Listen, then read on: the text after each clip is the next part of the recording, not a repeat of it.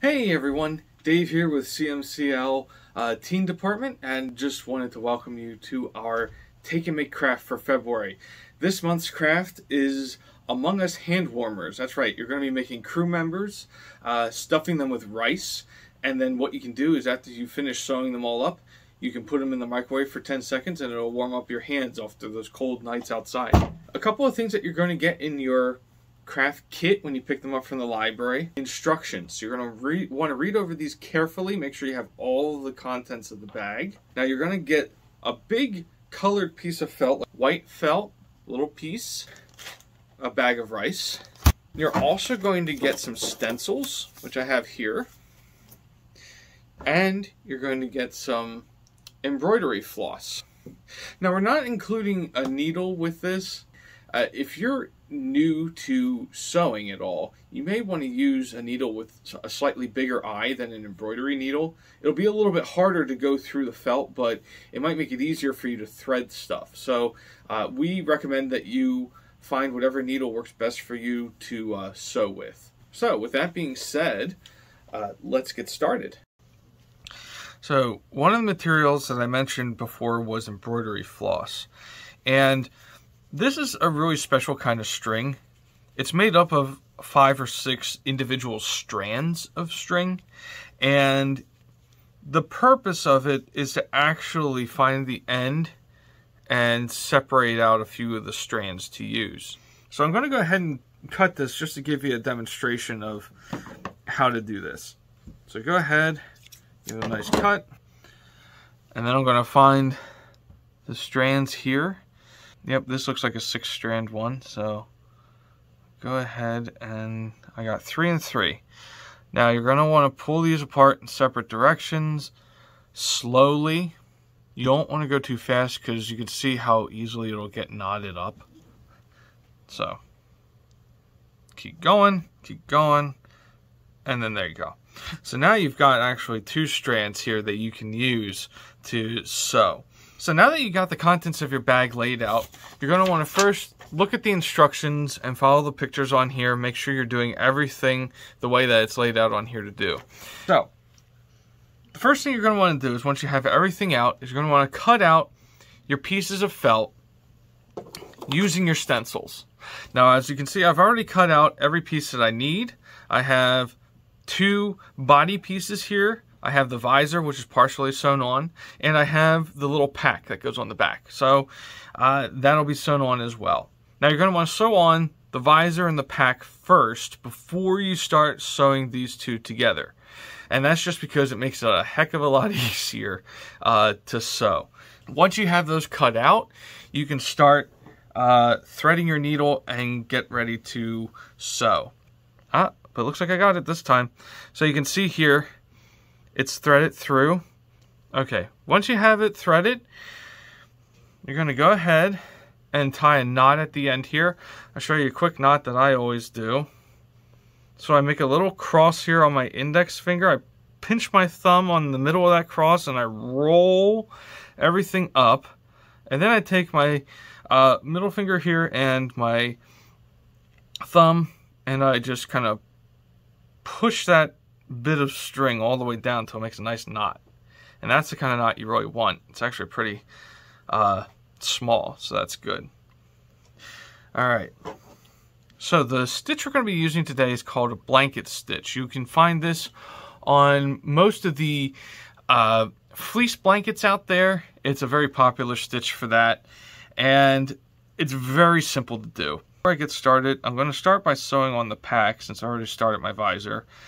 I'm going to start by hiding the knot in the back here. Now I've got a lot of string on the end there. I may end up cutting that at some point, but for right now it's okay.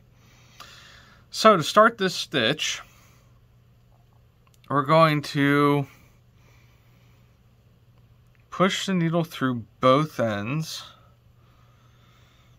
just like that. And then we're going to push through this body part here and come out right here where my needle is. Okay, and then what you're going to do is, you can do it one of 2 ways. You can take your thread and loop it around like this and then pull the needle up through it. Or if you're a little bit more lazy like me, I pull till it gets a little bit more taut, and then I find the hole here and then loop it through so I can see that it's getting in there nicely. And as you can see, that's our first stitch. Very simple, easy to do. You don't want to pull too tight just because it's going to mess up the fabric a little bit. So I'm going to go ahead and sew the rest of the way through here, and once I get to a point where I can tie off, I will show you how to do that. And then all you have to do is just keep cutting a little more thread and putting things and stitching things through as you go.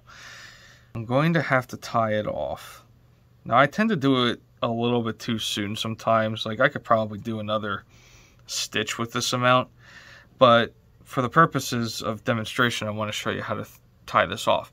Now you can do it a couple of different ways.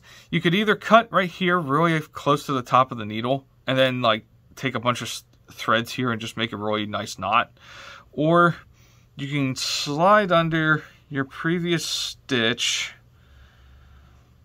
and you can knot it up like this. Now, no, I might have left a little bit too little. Let me see. See if I can go backwards and do it. Yep, there we go. So that's another trick I learned too. If you really don't have enough to pull it through the front way, try going backwards with the needle and push the string through first, and sometimes it works out. And there you go. You make a nice little knot there, and that way your stitch stays rather than coming apart. So go ahead and cut, and there you go. That is stuck on there very good. I'm going to cut this part too. Alright. Now you're going to do this stitch throughout the entire time you're making this. It's a really great stitch. Once you get the hang of it, it's very simple. You kind of just keep going and going and going. And what you're going to do is you're going to finish stitching these two things first. Then I would recommend you start about here, stitch all the way around until you get up to about here. And once you do that, you're going to open your guy up a little bit and take your bag of rice, and you're going to pour it in. Now we just use plain old regular rice we found at the grocery store. If you need more rice, you can always find it there. You might have some at your house. As long as you put in enough to make sure that the legs fill out and that he has a decent amount of stuffing, as I can show you in here. He's got a nice amount of stuffing. This is going to be what actually keeps it warm once you put it in the microwave. So, as you can see here, this is a completed one. The stitches are all around. The stitches aren't perfect, but they're pretty well synced up, and they keep the rice in very nicely. All you have to do is once you complete them, you throw them in the microwave for about 10 seconds. Should be enough time to heat them up a little bit. And when you come in from being outside and you're really cold and tired, this will warm you up very quickly.